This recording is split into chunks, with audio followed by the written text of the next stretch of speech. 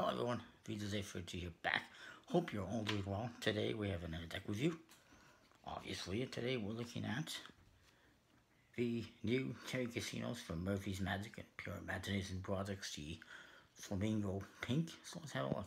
Alright, so this is the latest Cherry Casino, the Flamingo Pink, which, as you'll see, is basically the same as any other Cherry Casino deck.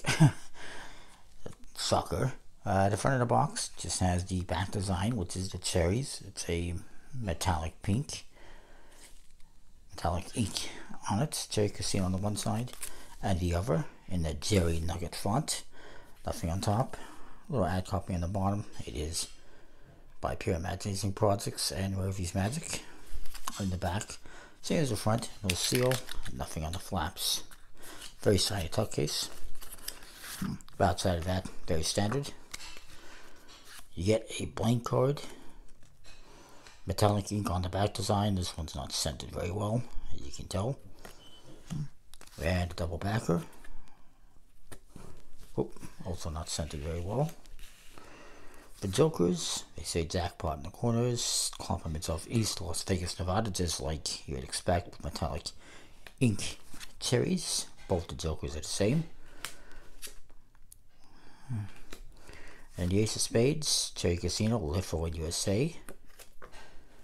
And outside of the jokers and the gaff cards, these are scented better, as you can see. Everything else is completely standard, as you would expect.